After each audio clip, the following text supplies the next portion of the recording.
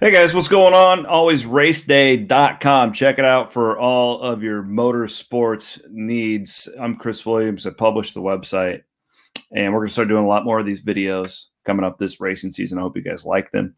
Hey, if you want to advertise with us, we reach thousands of people. We've had a phenomenal month of January with traffic, and we'd love to put your business on these videos, and I'll promote you here at alwaysraceday.com, and of course across our social media pages. Before I give each and every one of these takes, I'm going to show you guys one of my cool die casts. Check out this old school Scott Bloomquist, and I show you the old school Scott Bloomquist die cast today because I think that, like, when we look back at COVID, right, and just all the changes that we all had to make, I actually think that it might be a positive for grassroots racing and guys like Scott Bloomquist who run on the dirt every week.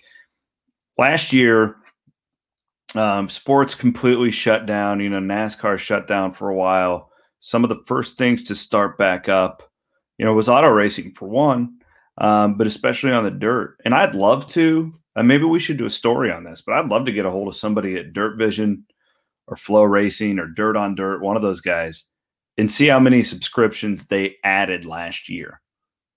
And I think they put on a really good product during that time.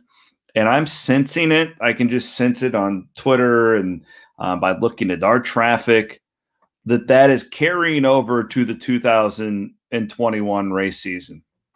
As technology, we as race fans are catching up to the technology, right?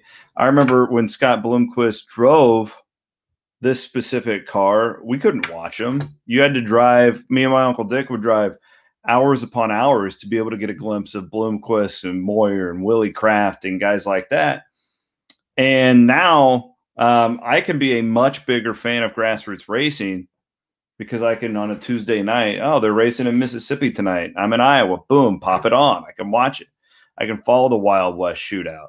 I can watch every lap of the Chili Bowl.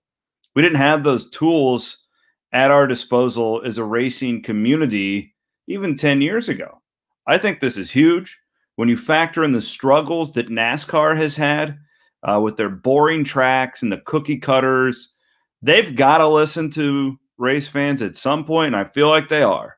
They're adding more dirt. Knoxville's getting a truck race. Of course, we're going to put the Cup boys on dirt. I'm really excited as a race fan. I'm going to write about this more in detail in the future. But I think that even in NASCAR, there's a lot of bright young names. I feel like some things are catching on. I feel like legalized sports betting is going to help NASCAR. I'm really excited. I'm really excited for this year. Give us a follow at alwaysraceday.com. Follow us on Twitter, on Facebook. We're not going away. We appreciate you guys, and happy racing, man. Look at this thing. Isn't this beautiful? That is old school right there, my man. Take care, guys. Have a great rest of your Wednesday.